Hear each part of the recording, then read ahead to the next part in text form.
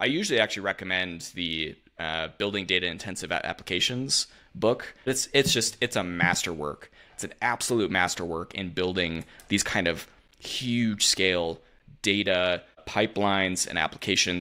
That's kind of my hot take, is that at this level, at this high scale, sure, you have your RAG, you have your caching stuff, you have vectorization, all that.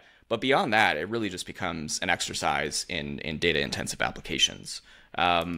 So really, to answer your question now, in my opinion, Kubernetes is an excellent, absolutely excellent platform for servicing those types of huge scale applications.